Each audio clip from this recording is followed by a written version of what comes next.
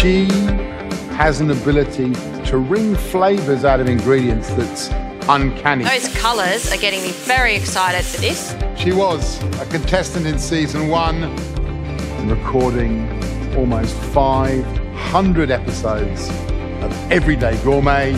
Please welcome Justine Schofield. It's the Greek in her coming out now. Eat. Good enough to eat as is. That's what food's about. It's taking old recipes, taking new recipes and bringing them together. On the cheek. He is amazing.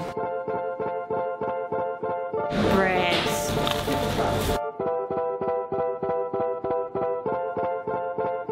That just looks spectacular.